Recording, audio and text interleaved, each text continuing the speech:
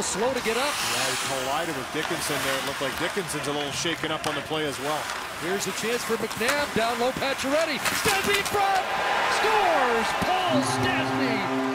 And Vegas has the lead here in Game 2. Best line for the Vegas Golden Knights finally capitalizes in this game. Here's the injury to Theodore. And you can see the shot by Como as Dickinson comes through. They just collide, and Theodore didn't see him till the last second. On the ensuing play down the ice, though, go to work. It's McNabb that activates. Great pass by him. Down low into the corner, and Pacioretty with a laser-hard pass onto the tape of Stastny, who's kind of been all over it in this game so far for the Vegas Golden Knights. Has had a couple good chances, and right from this spot early in the period, he almost had a goal in that spot this time.